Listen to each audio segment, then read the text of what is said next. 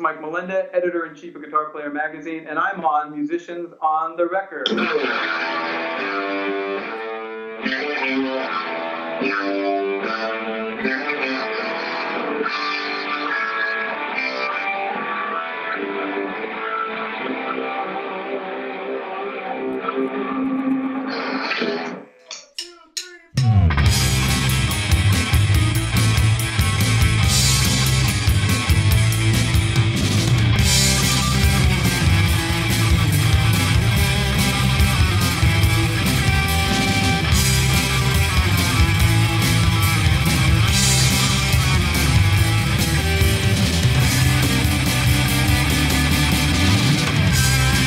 Huge musicians on the record. Bring it on. Hi, welcome to Musicians on the Record. I'm David Ward. This is the show where we're getting the musician's story, and this is going to be another fun one today. We're talking all about guitar with guitarist and editor-in-chief of Guitar Player magazine, Mike Molenda is on the show. Welcome, Mike. Hey, David. Hello, everybody out there. It's kind of weird to be in front of the camera for a change. Right. Well, this is what's so exciting because kind of like me, Mike, and you've been doing this way longer, you tell other people's stories about the guitar and everything about guitar. So I'm really excited. We're going to get to hear more of your story today. But can we also start with how the heck did Guitar Player magazine and online get to be 50 years old? How did that happen? Well, I guess Bud Eastman, our late founder, he must have done it right back in 1967 when he figured this thing out. I mean, I'm proud for him and the editors who were working with him back then and into the 70s and 80s, of course, and through all the 50 years, actually, that, Bud invented this gear magazine thing. I mean, Guitar World and Premier Guitar and any guitar magazine in France or Poland or Russia, owes a debt of gratitude to Bud for actually founding the whole this category of guitar gear magazines. Yes. And it's just a credit to the staff for the last 50 years that they have really lived and loved and been obsessed by all this stuff and have been able to bring great interviews and great gear reviews and great guitar lessons to the community. It's really it's kind of humbling to sit here and look at this 50-year-old magazine and go, how is it still alive? It's crazy. Yeah. And how cool is that you get to be the steward of that today as the editor-in-chief and guide where it's going into the future? Yeah, it's kind of it makes me paranoid all the time that I'm doing the right thing. Yeah. And I've been here 20 years now, but fantastic. Obviously Don Menn, who was editor, and Tom Wheeler, of course, who's probably the most famous Guitar Player editor. Everybody, Joe Gore, Dominic Milano, Richard Johnston, anybody who's had the seat has done an awesome job at keeping things together. Because they were hippies, of course, it was kind of an interesting. It was a phalanx of guitars, acoustic selectors with little hats on top. Oh, great! I love it. That's fantastic. And a matter of fact, in the 4 issues that they put out in 1967, there was not an actual guitar player or a famous guitar player on the cover. Right. Sure. They were just starting out and cutting their teeth with all of that, right? Yep. Yeah. Well, let's talk about your story and obviously how all of that happened of you getting to this place. When did you first fall in love with guitar? When did music start for you?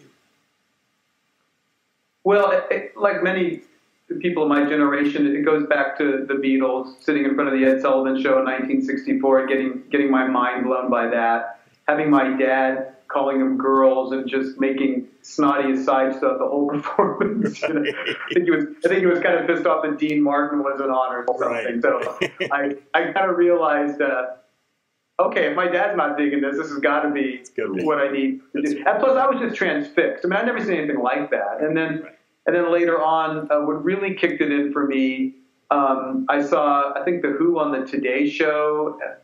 It filmed in London. Wow. And you know, I'd always had weird self-image issues and all that. And there's Peter Townsend, who's kind of tall and gawky and a nose bigger than mine. I didn't think he could get a nose bigger than mine. And I went, well, if he's got all these girls screaming at him, then this is what I need. This is what I need to do. There we go. And of course, like most musicians, if they did start out for that lust for the opposite sex, it did transform itself into a love for the guitar, the instrument, the music, and I mean, I'm forever thankful that whatever was in my DNA just kind of, well, I don't think it was in my DNA because I come from Italian working class, so I think everything in my DNA was fighting me to say, you cannot be a musician. But whatever little hiccup happened that allowed me to embrace this instrument, I'm forever thankful. It's just, you know, it's made my life an awesome life. Yeah. And so the Beatles and the Who were some of those early influences. I love those bands as well. They're incredible.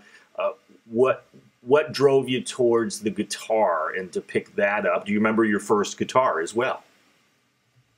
It was a horrible acoustic. You know, I went to my mom and said I want to do this. We got a horrible, I think my grandmother probably brought me a horrible acoustic from Sears or something like that. It was always good, better, best, and I think I got the not so good. But, and, you know, my mom immediately signed me up for lessons with like a 97-year-old Swedish woman who was not even close to what I wanted to learn. So I gave it up for a while. And then I think I kind of came back to it a little late, like probably high school, because then, you know, buddies were forming bands and things like that. It became like a social thing. Yeah. And all self-taught, Mike, or were there some important teachers, maybe not the lovely 97-year-old woman, but were there some important teachers that came along?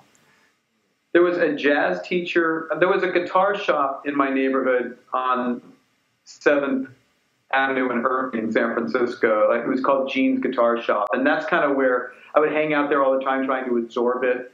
One of these guys kind of noticed me all the time, said, "What are you doing?" "Well, I kind of want to play guitar." He says, "Well, do you know how to play guitar?" "Well, yeah, I looked at some books." And he said, "Well, you need to hire me to teach you so you know what you're doing." And I was into all the British bands, and he was a jazz teacher, and he also was into like the Allman Brothers and, you know, bands I wasn't really that into, but it did expand my knowledge of the guitar. He also taught me blues, but what he didn't teach me, and this is something that weirded me out for a long time, was he didn't teach me the pentatonic scale. Okay. He taught me a lot of modes, you know, Aeolian, you know, all that stuff, Phrygian, etc. And that's kind of how I learned how to derive solos from those modes rather than the pentatonic scale. So whenever I would jam with people, I'd always be a little bit weirder. And I don't know if it's good weird or bad weird, but it was interesting, and it kind of took me a while to figure out how to make that work. And the savior for me was when I heard Frampton Comes Alive in a record store, and all of a sudden I'm going, oh man, those solos kind of sound like the note choices that I'm making. Although, anyway, I'm not anywhere near even infinitesimally as good as Peter Frampton, but I kind of heard a brother in arms, so to speak. It's like I don't feel so weird anymore. And I realized later on after talking to him that, of course, you know, he approached the guitar. Of course, he obviously knows the pentatonic, but he uses a lot of modes in his playing. And it was like, finally, I don't feel like, you know, a piece of crap. Right. Yeah. Somebody speaking your language, right? That's very great. Yeah. So the pentatonic for, you know, and I like to try to bring this around to someone who's picking up their first guitar or just learning the guitar as well. That's an important aspect to learn, the pentatonic scale. Yeah, I think if you're going to jam it, well, yeah, I mean, it's the language of rock guitar for sure, or the foundational language of rock guitar. From there, if you want to get more interesting and try to forge your own style, which of course all guitarists struggle and strive to do, studying arpeggios and modes, and, you know, even listening to saxophone players and Mack trucks and all that. Anything you can derive a sound from would be good. But starting out with that 5-note scale is always a good place to start. Got it. Yeah, nice. So you started taking lessons. Your passion for guitar and music is growing. In your mind, Mike, what's the dream that's brewing of what you want to do with music? Well, obviously, I think I'm going to be a rock star, of course. Sure. Who doesn't? Right? Hey, right. I'm on the way. This is the beginning. Right. I didn't realize then how, wonderful and brutal and brutally wonderful it is to be in the music business. That was, I just thought, I read voraciously, of course, and I just thought, well, I'm going to be playing in a club somewhere, and someone's going to discover me, and I'm going to have a record deal, and boom, that's how it works. Right. Funny thing was, everybody I talked to who was also a musician thought that was going to happen to them as well. Right. Well, and the amazing thing is that it may be more rare, but sometimes it actually does happen, right? But that's exactly right. That's always the thing that when you try to, if I'm giving seminars today about, prepping yourself for being a self-contained, self-sustaining musician in the 21st century, there are enough, weird fantasy tales where a young person can go, well, I know someone's just going to pick me up off the street and say I'm a star. Because that does happen. You're right. It still happens today. Yeah. But it doesn't happen to most of us. So sometimes you've got to put the hard work in. That's right. Well, exactly. Well, and that's always the case, too, that it's hard work even with some luck. Can I ask for you, Mike, what have been some of the obstacles and challenges? Because it may not have been the original dream, but you're making a living with music in the music business, right? So what are some of those obstacles and challenges you've had to overcome? Well, you never know where your talent really is.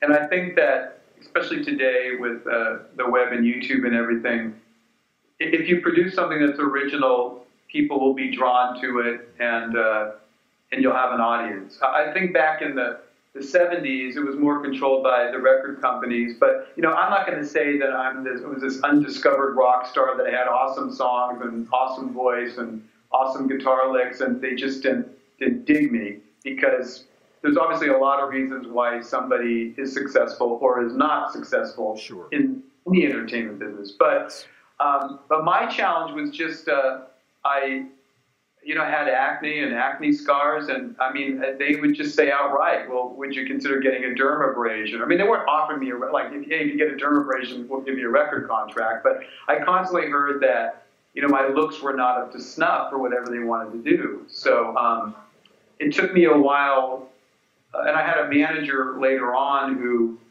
got a couple of my songs, or the band I was in, into a flexi disc that was released in Germany. And from there, it was the Germans really that kind of drove my career at that point. They wanted to hear more things. They wanted to see me perform. They didn't care that I had acne scars. They just liked the fact that I jumped up and down a lot. So. Right, exactly. Again, going back to the Pete Townshend thing, or, my God, if physical looks were a requirement for rock and roll, 3/4 of folks wouldn't be in it. Ramones, whoever, right? My God. So, you got to be interesting, but I was kind of coming up in the pretty boy era, So there was that, and like I said, I was probably awful. They were just trying to be not. They tried to let me down in a not easy, not nice manner by just saying I look like crap. Okay. But the point though is today sometimes it's difficult for an older person to look sometimes at the bands that are really making it, because the people before me in my era, we were deluged by. Dean Martin, Frank Sinatra, Sammy Davis, Chuck Berry, and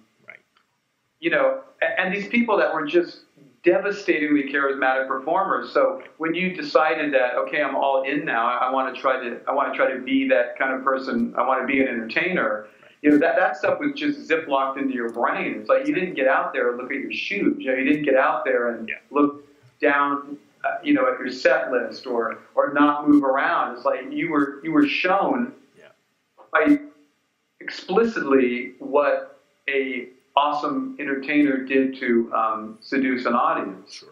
Right. So that's what we were all up against. Like, well, how can I be, you know, what can I do to be John Lennon, or what can I do to be Jimmy Page? You know, you had to, you know, you kind of knew. Yeah. Well, right, and those guys, you know, it's the top of the cream of the crop of musicianship, right? And what we were all emulating to get to. Yeah. Well, and even seeing James Brown, you know, you just went, oh boy, right. You know, it's a tsunami of charisma. You know? Absolutely, like, right, amazing. You know, how do I get there, you know, in a rock context, or what can I borrow, you know, what can I synthesize, what can I throw together in a little stew and come up with something that's my own. I mean, we you know, my peers and I talked about this a lot. You know, how do we come up with an identity that's, you know, a public identity? You bet. A brand, right? A brand and a sound. Tell us We didn't call it that back then, but that's exactly right. Sure. Right. Yeah. Different word back then, right? Yeah. Can you tell us a little bit about that? Because obviously, you know, you went for your dream. Sometimes we're on the second, third, or fourth iteration of the dream, but you went for it. Where did that take you? Obviously, you made an album, or maybe more, went on tour, also with a band as well? Yeah, I mean, I was lucky enough to be around San Francisco during the punk explosion, which was also another, you know, little grenade in my brain. Wow, this is exciting music. It's not necessarily virtuosic music, but it's a lot of fun. Yes. We had the Mabuhay Gardens, a famous punk club on Broadway in San Francisco. There was a community developing around it. And that's something that I love too, because just, you know, sidebar, when I became in love with the theater or with ballet or with films and things like that, I would always go back to the 30s, like in Paris, where they have the salons. You have Jean Cocteau and Pablo Picasso and all these people just kind of, you know, hybrid. They're the hybrids of art where they would, like, you know, work on ballets together or work on films together. And that sense of community, that artistic community really, really appealed to me. Yes. I wasn't kind of getting that so much from the early 70s rockers, but once the punk thing hit, even though it definitely had some societal problems, but it was like an us against them situation, which I was attracted to.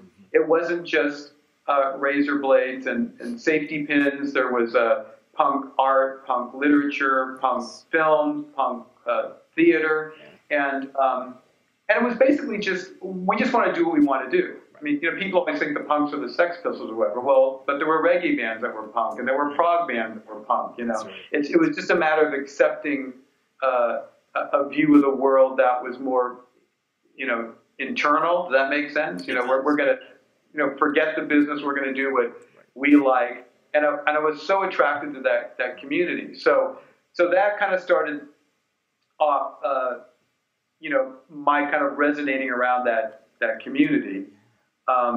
Then I decided to kind of get off my butt and do something bigger. That sounds arrogant, but I just wanted to challenge myself. So I did basically was one of San Francisco's first rock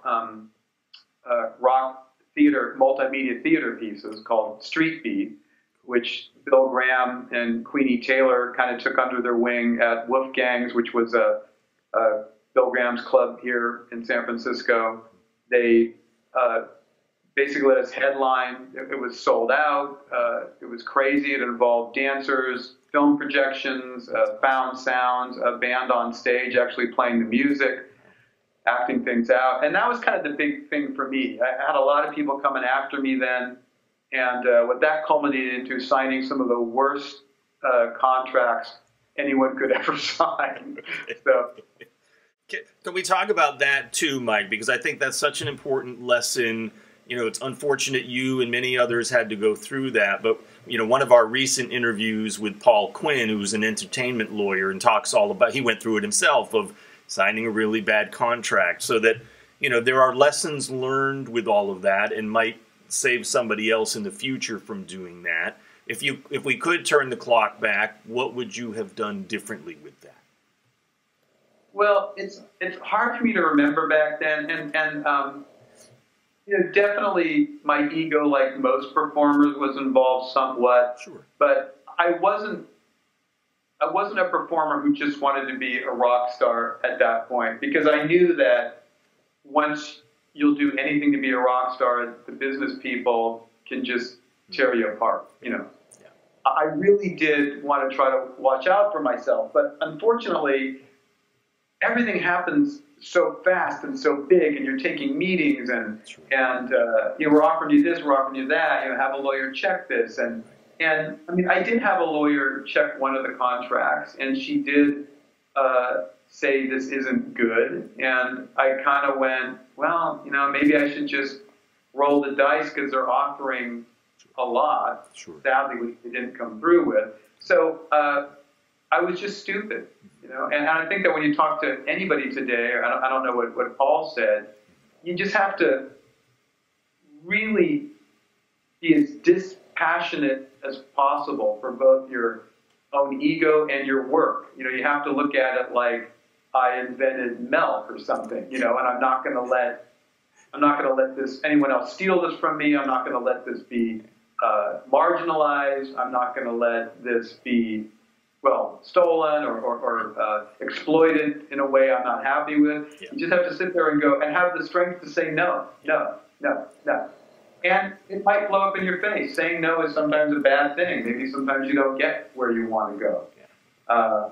You know, and every situation is different. So I'm sure Paul probably said that. So it's hard to kind of know, you know, should I say yes and take a chance, because sometimes that can work out for you, or should I say no because I know this is a bad deal, I need to run away from this, as far away from it. Yeah, it's a tough one. Yeah. But I think being willing to at least, I love what you're saying, explore the no and sit with that, and not just go for that first thing if they're offering you the moon. Yeah, absolutely. It does take a lot of strength. And, of course, when you get to the point where you have something that's saleable, when you have something that looks like it's commercial and the people who want to make money are sniffing around you, you're going to get a whole bunch of opinions and counsel. And it can be absolutely mind-numbing to try to work through all of the comments and figure out a way to, you know, what do I do? You know, what's the right thing to do? It's difficult for anybody, and it's certainly difficult if you're like 17 or, you know, I mean, now, you know, the rock stars now are like teenagers. It's like, how do you figure that stuff out when you're so young? That's right, no question. Yeah, and if you don't have a supportive group of people or family around you, that can be even worse, as we've seen with some of folks, right? So tell me a little bit about some other influences, whether musically, guitar-wise, or other musicians. You mentioned jazz guitar in your training. Who are those musicians that you've sort of just got at the top of the heap for you? Well, not so much jazz. You know, it's funny, when I read Guitar Player magazine back in the late 60s, early 70s, once again, having this kind of theatrical brain, I would read like the Howard Roberts columns and Jimmy Stewart columns, and they're talking about, you know, modes and how to deal with harmony, and it sounded so intellectual, and I was really drawn to that. But when I actually bought some records, you know, and this is a guy, it's going to sound like I'm putting this down, but I'm not, but you know, here's a guy who came up with the Who and the Beatles and, you know, David Bowie and all that kind of stuff. So, and I'm listening to this, you know, do-do-boo-doo, boo-doo-boo-doo-boo-bop, boo-bop. You know, it was kind of like I went, oh, I'm not going to play this. You know, there's no way. So it took me a long time to kind of come back to that and realize the genius in a lot of that stuff. But, you know, I mean, Mick Ronson's a big one for me. Yes. Paul Kossoff of Free is a big one for me. you know, you get to some of the modern guys now. I kind of go for like the just absolutely ferocious players that, as trained as they might be, they just sound like they're, you know, these savage beasts. And like, you know, Reeves Gabrels is an amazing player.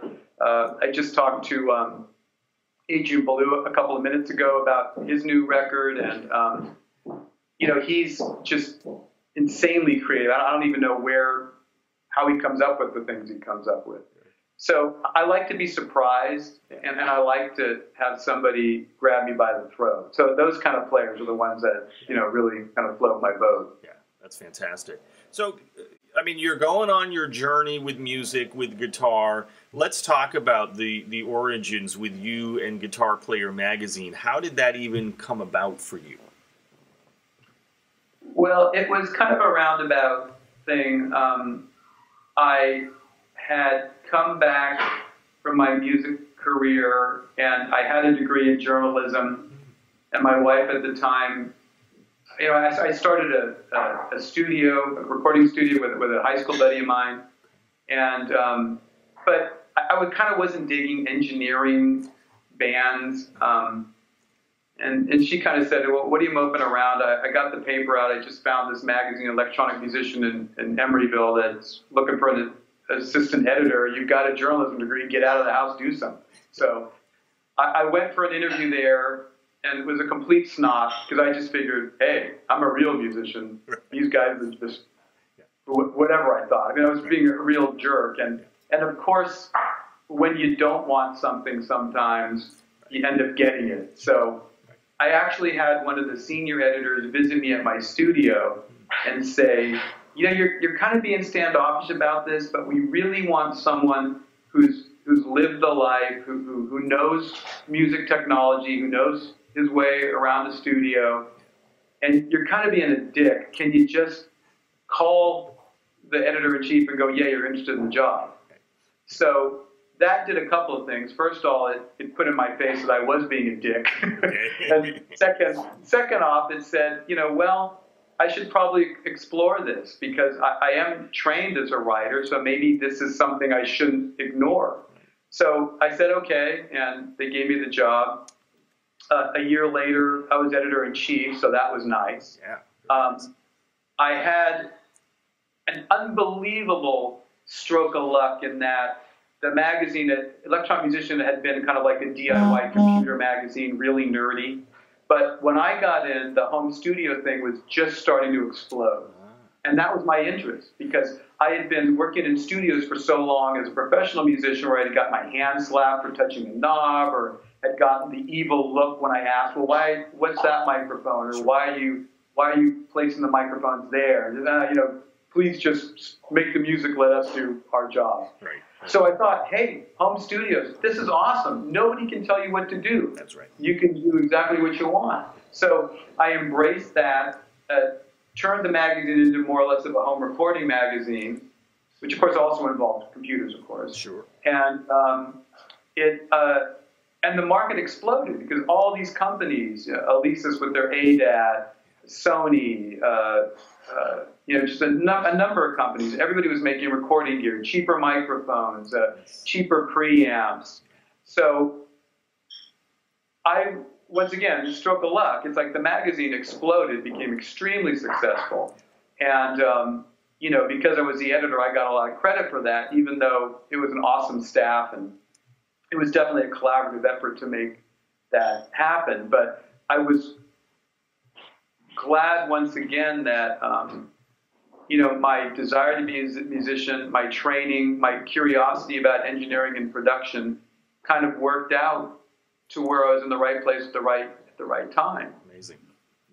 Yeah, I mean, it was just crazy. But so if you fast forward to, I think it was 1996 or something, Guitar Player was going through a business lull.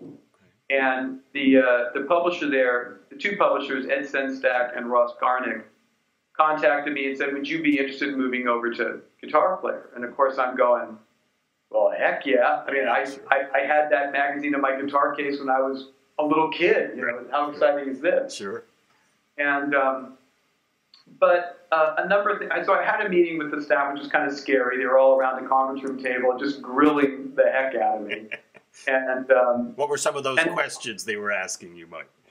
Well, I mean, I don't think they were digging the fact that I was from this, what they still consider to be a nerdy home recording magazine. So do you know anything about guitar? Do you play guitar? Who are your favorite guitar players? What kind of articles would you have us write? Right. And it was like, wow, okay. And then I went home and my wife at the time told me, yeah, I kind of want to get divorced.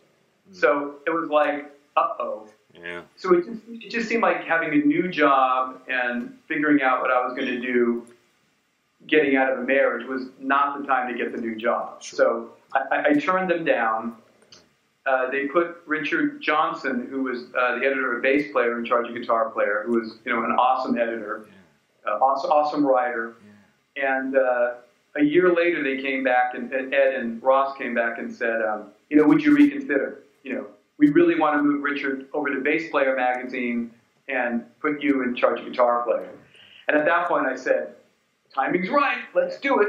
Okay. And there you go. 1997, I was in the seat. Amazing. Can you give us a glimpse of a little bit of maybe briefly a day in the life of what editing Guitar Player magazine and online is? What's a typical day like for you? Well, of course, it's changed. I mean, it's so funny to think about 1997, 98, where it was pretty much all the magazine all the time. So you had 3 weeks to 4 weeks to get an issue plan. You had a bunch of editors, copy editors, and 2 art directors, per magazine back then.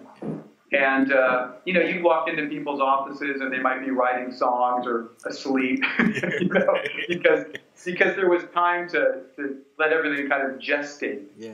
And obviously today, with the web and Twitter, Facebook, sure, Instagram, we have like almost hourly deadlines. You're constantly looking for stories, constantly looking to either curate things to put online or to write original stories that are going to resonate with the audience. Right. And you throw that on top of the magazine, which still has a 3-week gestation period from, deciding what we're going to do to putting it out. Sure. But that's a lot of work. It's a lot of work. Because of the way the publishing industry has gone, which has been shrinking, we have less editors to do that work. So it's quite I give credit to everybody on the staff, from the production people to the freelancers to the art directors to the editors. It's a lot of work now. Sure. It's a ton of pressure. Yeah. And we have to still maintain the same level of quality no matter what we do. Yeah. So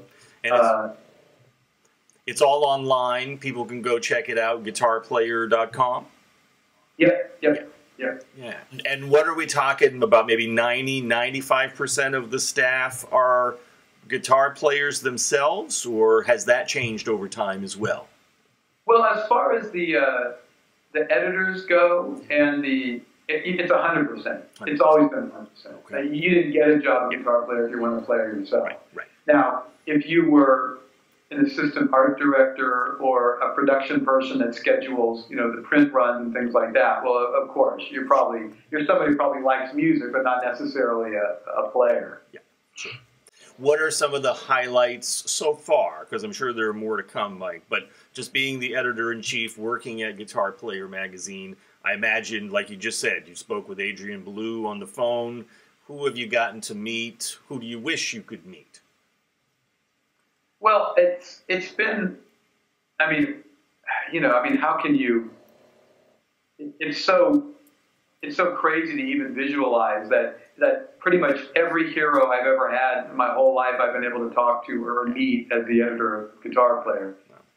Haven't met Jimmy Page, but pretty much everyone else except for John Lennon and George Harrison. Pretty much everyone else you can name, I've had some kind of either written about them or interviewed them in person or on the phone or had a relationship with them. It's been been crazy. Yeah. It's been, I mean, and it's all about the job. But I still realize too that it's all about the job. You know, it's not. I've made some good friends, but I've also made those good friends because I'm the editor guitar player. So I always make sure that that's always top of my mind in any interactions. You know? Exactly. Right. Let's talk about a beginning guitar player, someone who's just finding out about Guitar Player magazine and wants to learn. What are the top 2 or 3 things that you would say to them of where to go on their guitar journey? Well, I think that today you have to realize that the guitar is not just a virtuosic instrument. You don't have to look at Al Di Meola or any of the, or Brad Paisley or something and go, oh, there's no way I'm going to be able to play like that, so I just forget about it. I mean, the guitar, if you're someone who wants to communicate through music, whether it's songwriting or instrumental music or whatever, you have to realize that the guitar is an awesome starting point. Even if you just make noise with it, you shouldn't be afraid of it at all. You can buy some pedals and create some amazing stuff for EDM music or whatever. You can do soundtracks. You don't have to sit there and spend 5 years studying every mode and voraciously practicing your chops. I mean, it's good if you do. I think you'll be emboldened and get confidence and grow as a person if you do take that journey. But you don't have to. You can just be someone who makes noise with the strings or is creative. I mean, sometimes we forget that someone who can come up with a great chord progression is an awesome guitarist, as much as someone who can come up with an awesome guitar solo. You bet. So exactly. So I mean, I guess the main thing, trying to get younger people to gravitate to the guitar, is just not to be scared of it. It's there to be used any way you want to use it. You don't have to be a super technical wizard. You can be a genius composer and use the guitar as a way to get there. That's right. No question about it. Yeah. As well as, so that would be maybe for a beginner. What about someone who's looking to make it in the music business? Because there's been a lot of changes with that, Mike. What advice would you give them? Well, it's hard. It's hard to go. I mean, even though it was brutally hard in my early days, you depended on record companies, you depended on managers. But if you did get lucky and get the nod, you could raise a family on the revenue you were going to make. Right. Today it's hard to point to what you're not making on streaming audio, what you're not making on CDs not being sold as much, what you're not making on YouTube advertising. I mean, if you get 1 million YouTube views, can you raise a family on that revenue? So I think today you have to really love the guitar and want to be a musician. And whether you are also a fireman or an accountant or someone who works at Target, you have to, that love has got to carry you through, because you might not be able to make an income, a good income, and raise a family being a musician. That said, you also have to, I mean, in my day, we could just play the guitar and write songs. Somebody else took care of everything else. Today, you're the one who's taking care of everything else. You're the creator. You're the publicist. You're the marketing company. Right. You're the record company. So I think to your point of, if you're an experienced player and do want to take a shot at making a living at this, you got to realize that you can't just go, I don't want to bother with Facebook. I don't want to bother with Instagram. I don't want to bother with YouTube. You really have to know how to exploit that stuff. One of my friends who's just put out a great record, Allie Handel, a female player who's just awesome. She spent a year not finishing a record, but building up her social network, right, to make sure that when her record was ready, because it just dropped right, that drops next month, that she had the social network built up to be able to actually buy it once it came out, you know. Right. And I mean, that's not a conversation you and I would have, you know, in 1979 or 1985. That's you right. know? We wouldn't be saying, take a year off just to build your audience. Right. You know, that was unheard of. Right, yeah. It's kind of, that would be madness back then, right? It would be, you'd be crazy. It's right. like, well, you're telling me that you just don't want to do any work. That's what you're saying. You know? Exactly. But that's reality today. You're right. You got to build your audience. That's amazing. Yeah. So can you name a couple of guitarists then that you see who are doing really well at all of that, of you know, playing guitar, obviously, but building that audience, building that brand that others can look to, you know, a modern day guitarist that you think is doing well around that?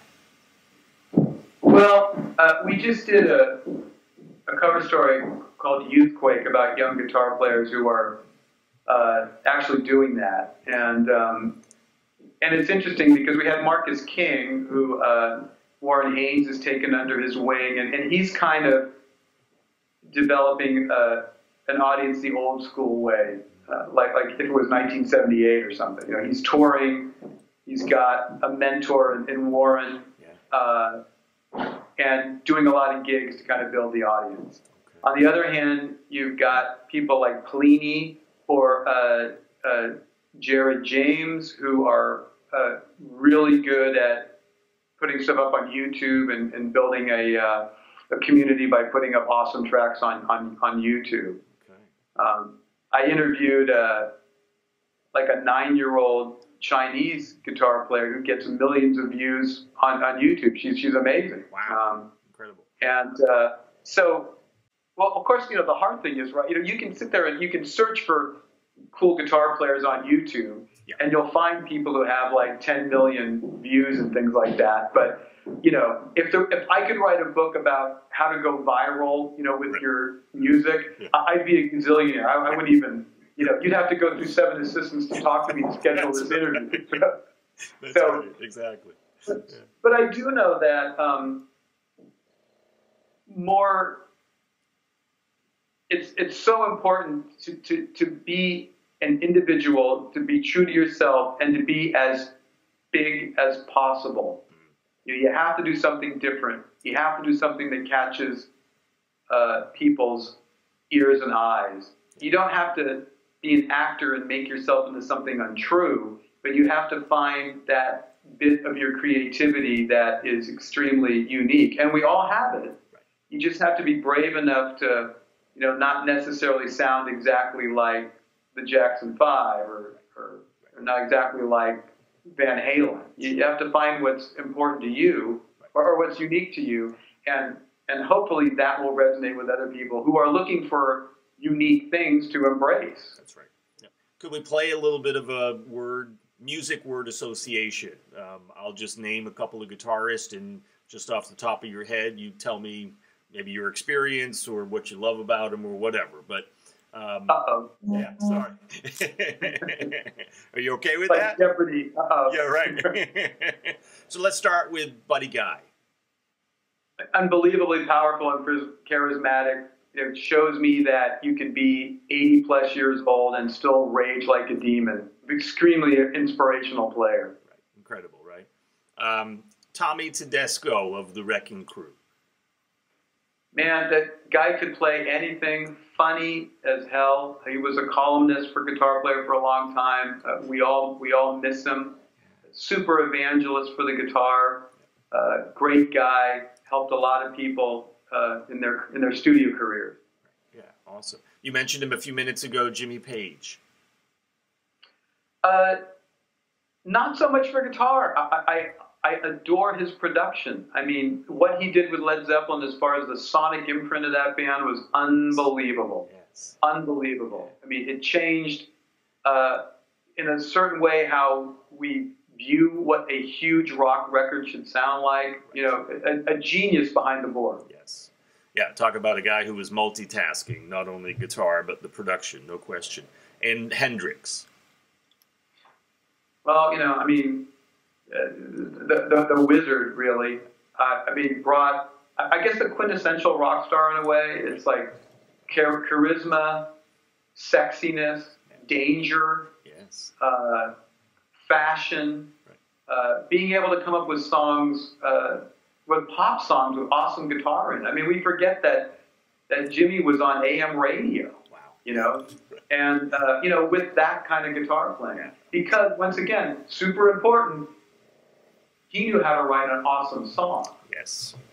You know, all that technical guitar playing and all that tone that guitar players go for, it just sinks into the dust if you don't have an awesome song supporting it. That's right. Definitely a lot about the song, right? No question.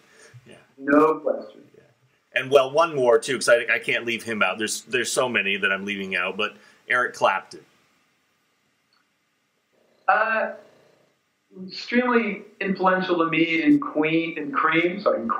Yeah. Was Eric in Cream or in He might have Queen? been. He probably was at the beginning, right? Yeah.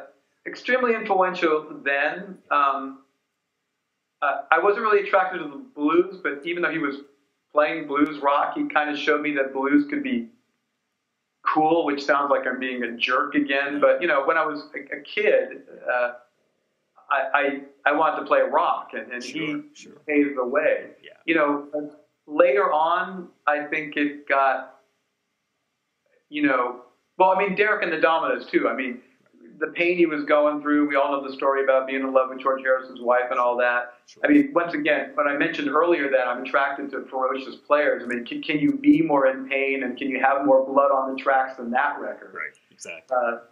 Since then, you know, he's definitely being a polite player these days, which is less interesting to me. Sure, right. And then, so for a guitar player, obviously, and being the editor-in-chief of Guitar Player magazine, how much do you still get to play, Mike? Because life gets busy, and you know the work takes a lot of time. How much do you get to still play? Well, I play a lot.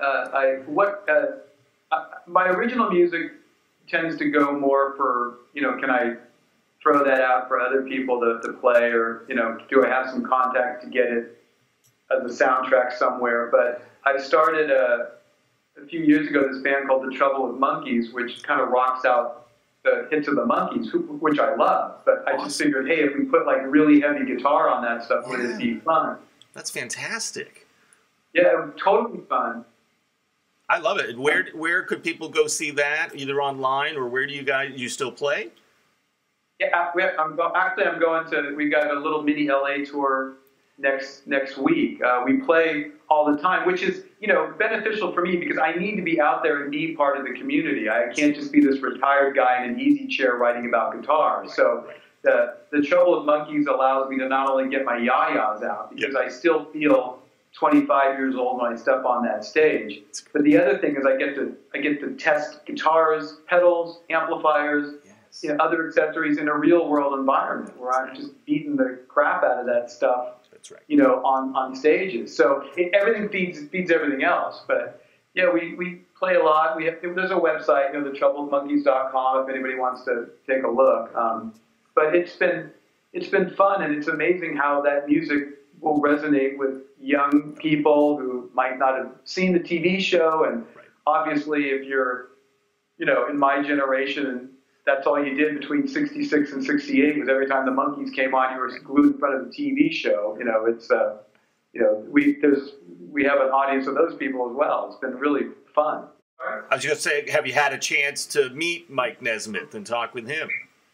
I haven't met him. The other Monkees I have met, and they've been supportive. And also the record, when the last record came out, Rhino actually asked us, you know, through the Monkees asked, you know, or at least I don't know if it was Mickey or Peter or what, said, are you going to punk up any of our new songs? So we actually did punk up their single, She Makes Me Laugh. So that's something we're doing. Wonderful. That's fantastic. I should also say that in a weird confluence of bizarrety, getting back to what we were talking about, careers and all that, is the Trouble with Monkees actually got signed to MI5 Universal Records, which is just a huge deal. That's awesome. They want us, it's crazy, you know, out of nowhere. Wow. And they want us to do half an album with Monkees covers, then half an album with originals kind of done in the style of how we do the Monkees. So That's fantastic. I don't know how we're going to sell this. Kind of sounds like a weird concept, but I think it's great. That's wonderful. It's a beautiful guitar. Can you also tell us about the guitar too, Mike? This is actually a very low-cost Gretsch Electromatic. And I always wanted like a Monkees model, but you know those guitars are like $2,000 or $3,000 now if you find an original one from the '60s. Yeah. But I did find a company that will make these Monkees pick guards. Wow! So I just found the red guitar with the Monkees pick guard. They also do this awesome thing, if you can see that, where that's know the headstock there. Yes. So it's a faux Monkees guitar. And, you know, obviously being the editor-in-chief of Guitar Player magazine, you also get a sneak peek of, you know, what's coming out as far as guitars, all of the cool gear. What that you might be able to tell us, because I'm sure there's stuff you can't yet, but what is kind of mind-blowing to you of what's coming out maybe as far as like gear or guitar stuff that people can really get excited about? Well, if you're a guitar player, you know, there's constant innovations with, you know, on the digital side, you know, to be able to plug into a device, whether it's from Line 6 or Kemper or, you know, that you just, or Boss or any of these companies that make a digital guitar tone producers, let's say, whether they're amps or pedal boards or things that you plug into GarageBand or whatever you want to record with. Yeah, those are getting better all the time. There's been kind of a resurgence of well, I don't even know if it's a resurgence. I mean, the boutique builder, people who are building effects pedals in their garages that are turning into actual viable companies because they're making really cool and bizarre sounding stuff. I think Earthquaker Devices started that way, and they make like the weirdest pedals in the world, but they're awesome. Yeah. You know, once again, looking for that way to be an individual. I mean, there's just so many tools out there. And the web and interfacing with the web to share your music. That's right. Is a big deal. You know, there's whole bunch of things like Bandcamp or BandLab or, you know, ways that you can get your music out there. So it's funny, you know, there's guitar now is a little bit of a lull in the culture, but there's so many ways for guitarists and any musician to get their music out there into the world. It's like, I just kind of want to encourage everybody just to get it out there in the world.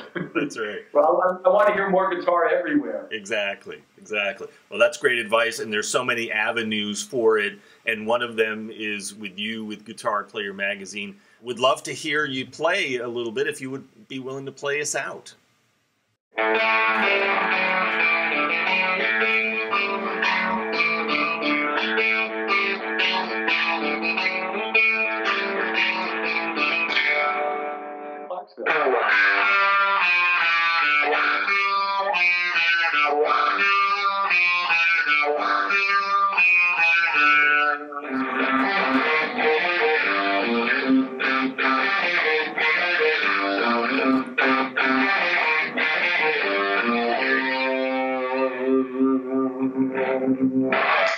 Mike, thank you so much. I really appreciate your time and being on Musicians on the Record. It's been a pleasure. Thank you so much.